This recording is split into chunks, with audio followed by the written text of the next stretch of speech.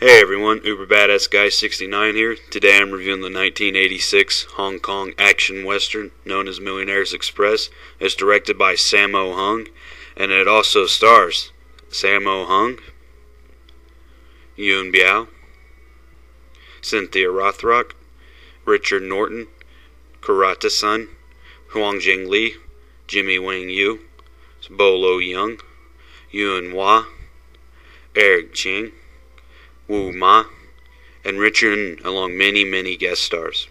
So, first off, yeah, it's really hard to find pictures for this movie, but I'm just going to talk a little bit about the story. There's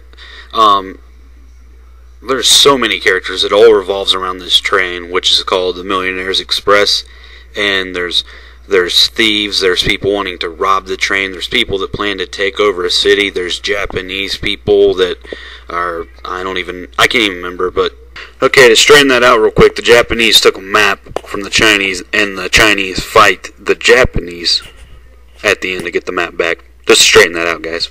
There's so much story going on. It's a really fun movie. There's lots of silly antics. There's stars from all over the world. I think it was a Chinese New Year's movie.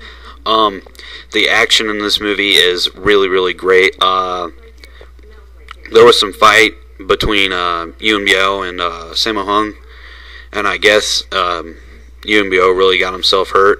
Yuen Biao almost knocked Sammo Hung out.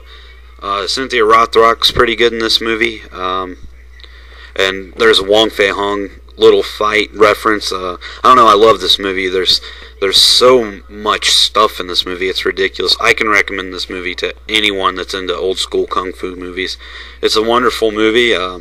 Sorry I couldn't find too many pictures. Like I said, it's really hard to find pictures for this movie. There's so many movies I could list. If you like anybody in this movie, you can basically watch any martial arts movie and enjoy it then, probably. For Sammo fans, you could check out the movie Prodigal Son. It has Yuen Biao and Sammo, and it's considered to be one of the best martial arts movies of all time. That's my big recommendation. So yeah, sorry I didn't really give too much of the plot on this movie.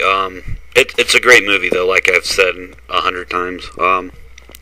Yeah, the pictures were very hard to find for this movie. I had to scrape around.